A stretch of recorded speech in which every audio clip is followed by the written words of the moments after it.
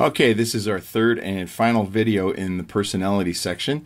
We've looked at the psychoanalytic perspectives, the humanistic perspective, and the trait perspective. The psychoanalytic and humanistic basically explain how we develop our personalities. The traits describe personality traits. Okay, so we're going to move on now into the social cognitive theories and exploring the self. Here are the learning objectives, and here we go.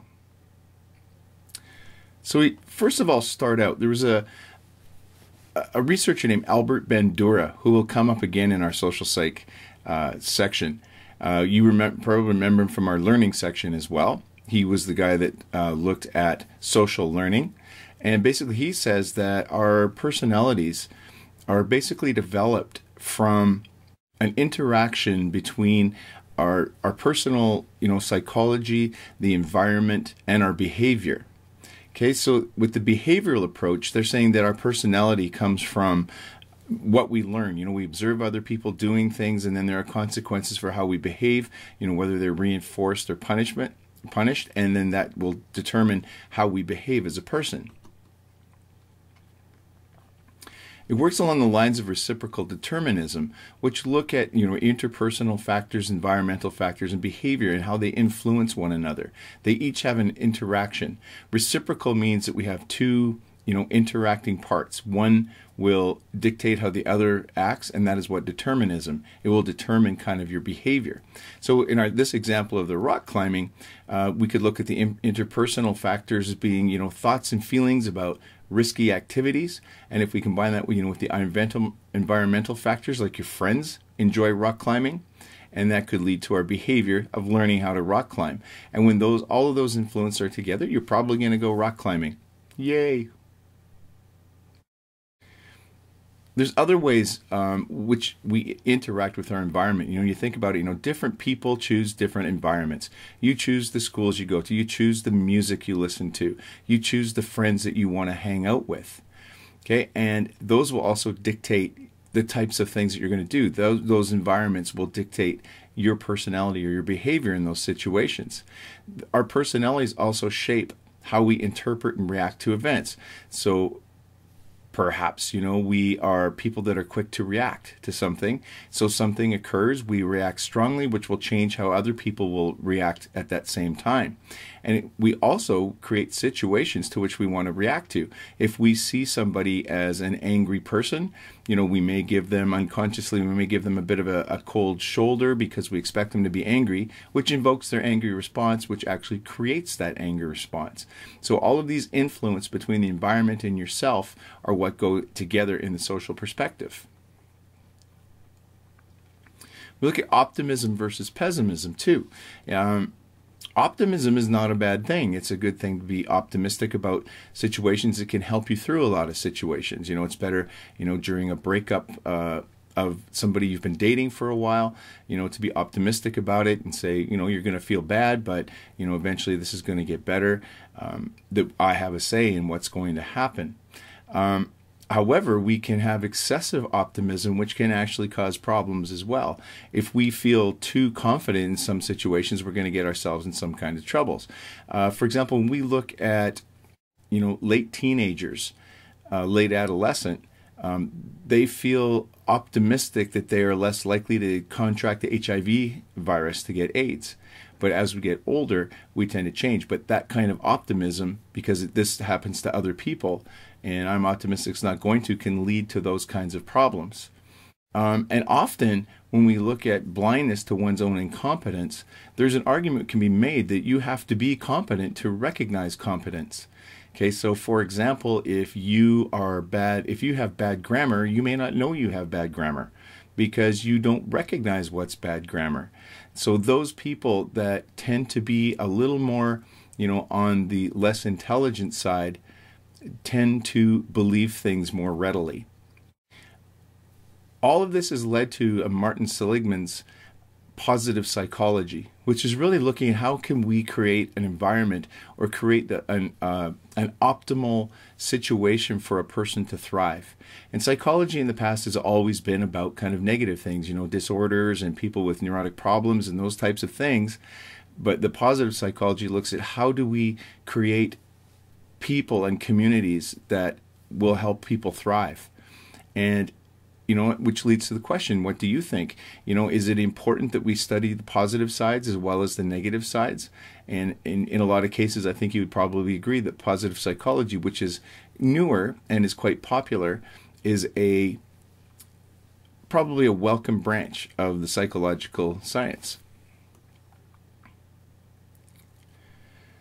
The social cognitive theorists, too, would believe, the inventories and things that we take don't really tell us how a person is going to behave in a situation, because a situation changes so many things. We can go into any kind of situation and our personalities will be obviously different. As you probably know with yourselves, your personalities are probably entirely different if you play on a team. Your personality is probably different if you're in school. You may be introverted in class, in school, but when you're with your friends, you become extroverted, so the situation has a lot to do with it. So a lot of them use simulations. Actually, the military started to do this with spy training, and they would put people that they were candidates for their spy missions into actual situations where they had to deal with real problems that they may face along the way, like intense interrogation and things like that, and see how they behave. Because they believe it's probably more predictive someone's past behavior than it is their personality traits, or however else we explain their personality. Businesses will use these simulations too. Managers sometimes in positions will be given, a managerial role in something, as you can see there, Mr. Trump down, I guess President Trump now, down in the bottom left, during his apprentice show, which was situations for a big long job interview. Student teachers, for example, come to your schools and they teach. They are evaluated along the way, and that is a really good indicator of what kind of teacher that they are going to be. So putting them in those situations gives a better indication of how they will behave in those situations. The social cognitive theories, they are based on research. We do find that people tend to behave the way they have in the past. However, a criticism is it focuses maybe too much on the situation and kind of removes that inner person out of the equation a little too much. So when we compare the major personality theories, we have psychoanalytic, which is Freud. Okay, and you can go back and look at those things. You can look at this chart. I'll probably copy this chart for you so you can have it, and there are a few others coming up that I will do so. But just remember, the psychoanalytic was the first one with Freud, the psychodynamic with Adler, Horney, and Jung. Humanistic was Rogers and Maslow. And the trait, we have Allport, Isaac, McCrae, and Costa. We didn't talk about McCrae and Costa that much, or at all actually in the videos, I think, so it's worthwhile to have a look at that in your textbook. And the social cognitive, again, is Albert Bandura. When we look at the research methods that are used, case studies, if you remember way back from our research unit, where we look at one person individually in depth, is really used in the psychoanalytic method, and it's used in the humanistic method. The survey, which we use questioning, is we would use in the trait theories, the social cognitive, and positive psychology. Projective tests is psychodynamic. Remember, that was like the thematic apperception test and the Rorschach ink blot test. Trait psychologists will use inventories such as the MMPI, which was the most well-tested, most very accepted thing. It was actually an instrument that was used really to identify nervous disorders. However, it's used for many other things now. And, of course, our big five. The social cognitive people will use observation. They will observe people in situations, and they will observe perhaps in a mock situation as the apprentice or the military training. Okay, and experimentation would be used in the social cognitive. And this is, of course, where we look at the variables and we manipulate variables. In all of the other forms of research, we don't manipulate any of the variables. Remember, the research design is really important for you to know. There's almost always questions about it on the AP exam.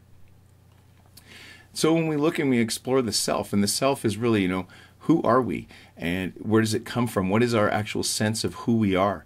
In fact, biologists have even looked at that, and they've actually found a region in the central frontal lobes which seems to be active when we ask questions of a person that would relate to, what they are, who they are. And what we also find too is we tend to have a bit of a spotlight effect. If you can remember back in development, we talked a little bit about the idea of the imaginary audience. This is kind of the same thing. We think that people notice us more than they do. That, if our hair looks funny, I know I don't have any hair, but people don't notice as much as we think they do. There was one study done in a class where they made students wear T-shirts, and actually they had Barry Manilow on it, which even back when they did that research, Barry Manilow wasn't considered to be really cool. And they thought most of the students would notice and say something. However, only about 20% of students noticed the T-shirts. So people aren't paying as much attention to you as you think they might be. So self-esteem, that feeling of being good, is also kind of an important aspect of a person. So self-esteem is how we view ourselves. The self-efficacy is a term actually came from Bandura. And self-efficacy is how we rate ourselves as far as competency to complete something or to do something. So for example, in an English class, your teacher says you're going to be writing an essay.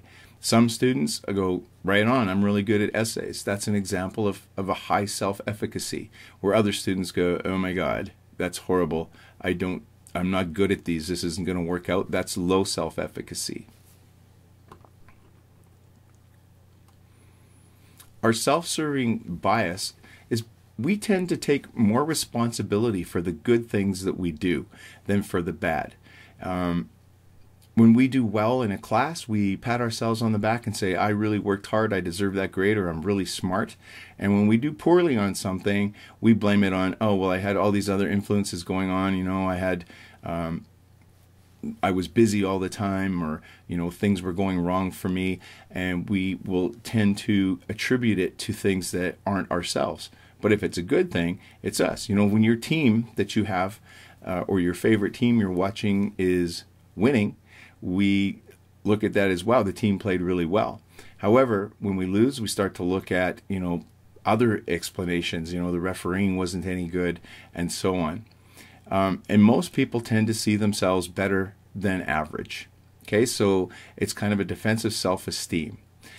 Some of this leads into narcissism, which is thinking that we are much more important than we are, and feeling good about ourselves. And we look, online on social sites, and we look at texts and tweets and web pages that people have put up, and it gives us an idea of what those people are thinking. And we're seeing more and more on Facebook, for example, people posting, a lot of selfies and stuff, and we can almost identify who the narcissists are. In fact, we can get a really good idea of someone's personality from what they put on a web page. In some cases, maybe somebody pretending to be somebody they're not, but almost always it actually reflects somehow their personality.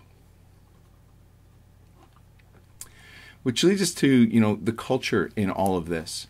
We come from individualistic cultures here in North America where doing the best we can is important. So if you can imagine an individualist that we move into a collectivist culture, we're going to still maintain our sense of self, and we'll probably get along. We're still going to be that same person, and we can probably do it.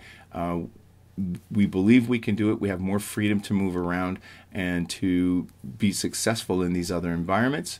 Collectivists, not that they're not going to be successful if they move into an individualistic society, but they more identify with the groups that they're in. So now when they're removed from family and friends and their social groups, they're going to lose a bit of their sense of self when they come into that situation. One is not necessarily better than the other. However, it's just different cultural influences that can have on someone's personality and their sense of self.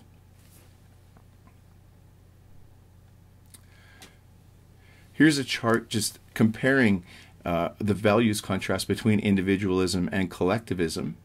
And we look at aspects as the self, independent and individualistics, interdependent and collectivists are the life tasks, what matters, coping methods, morality, relationships, and attributing behavior. Individualistic culture, I'll just mention this, but I will give you this chart as well. Behavior reflects one's personality and attitudes. So that's like in our culture. Our behavior, if we have a bad attitude, it reflects our personality. In the collectivist cultures, though, it's behavior reflects the social norms and the roles. Teenagers are a lot less likely to engage in behaviors that will embarrass their family and their friends. Whereas in North America, we may engage in that, and we know it's just us we have to blame, and it's us that's punished for it. Okay, so we have different personalities based on the culture and a different sense of self. And that is the end of our personality unit. We will do some reinforcement stuff in class, and we will see you folks then. Bye for now.